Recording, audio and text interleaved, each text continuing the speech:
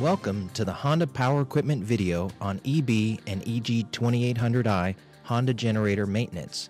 In this video, we'll show you how to perform 4 basic maintenance items on your generator. Take a moment to read the safety labels on the generator.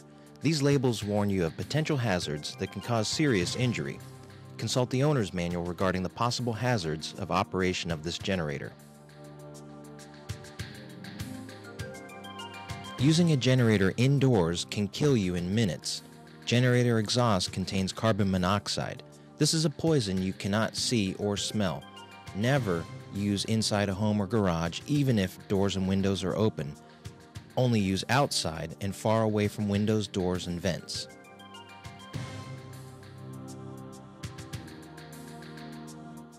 Drain the oil while the engine is warm, but not hot, to assure rapid and complete draining. Place the generator on a level surface, and it may be helpful to raise the frame of the generator with 2x4s. Place a suitable container below the engine to catch the oil, then remove the drain plug and sealing washer. Remove the oil filler cap and drain the oil. It might get a little messy here. Reinstall the oil drain plug with a new sealing washer.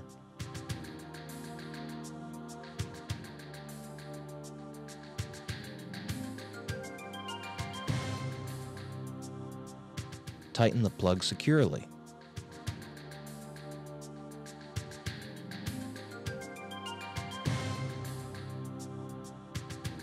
With the generator still in a level position, refill the engine with SAE 10W30 oil using a funnel. When the oil just begins to run out of the oil filler neck, the oil level is correct. Reinstall the oil dipstick and screw it in until it's tight. Wipe up any excess oil. A properly maintained air filter will help prevent dust from entering your engine. Note that dust getting into the carburetor can cause premature engine wear, starting or running problems. Release and remove the airbox lid to access the outer air filter. Remove the paper and outer filters from the air cleaner base. Inspect the paper air filter, and if dirty, tap the filter on a hard surface. Replace the filter if necessary. Wash the outer filter in a solution of household dish detergent in warm water, then rinse thoroughly.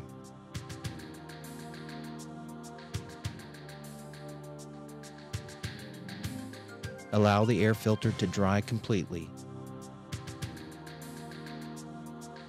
Soak the outer filter in clean engine oil and squeeze out the excess oil.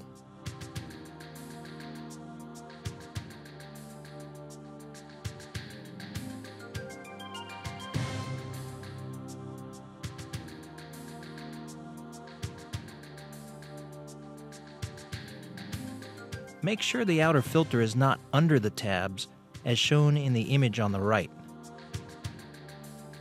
Finally, reinstall the air filters and the air cleaner cover. Be sure the rubber seal on the filter cover is set in the groove. Always allow the engine to cool before changing the spark plug. To inspect the plug, disconnect the spark plug wire. Remove the spark plug with a 13/16 inch or 21 mm spark plug socket. Inspect the spark plug and replace it if it's fouled, the electrode is worn, or if the insulator is cracked or chipped. Measure the spark plug electrode gap with a spark plug gap gauge. The spark plug gap should be 0.7 to 0.8 millimeters. Install the spark plug carefully by hand to avoid cross-threading. If you're reinstalling the old spark plug, tighten 1/8 to a quarter turn after the spark plug seats. If installing a brand new spark plug, tighten half a turn after the spark plug seats to compress the sealing washer. Do not over-tighten the spark plug. Now reconnect the spark plug wire.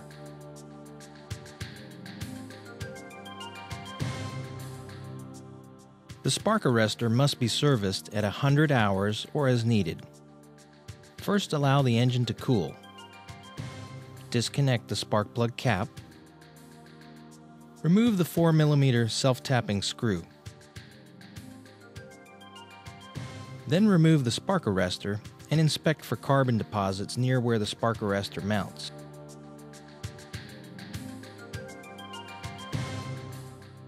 Using a brush, remove the carbon from the screen. Reinstall the self-tapping screw and tighten securely. Refer to the owner's manual maintenance schedule for a complete list of maintenance items. Some maintenance items should be serviced by your Honda dealer unless you have the proper tools and are mechanically proficient. Failure to follow this maintenance schedule could result in non-warrantable failures or reduced service life. This concludes the video tutorial on how to maintain your EB or EG2800i Honda generator. Always refer to the owner's manual for clarification and more detail on the procedures shown in this video.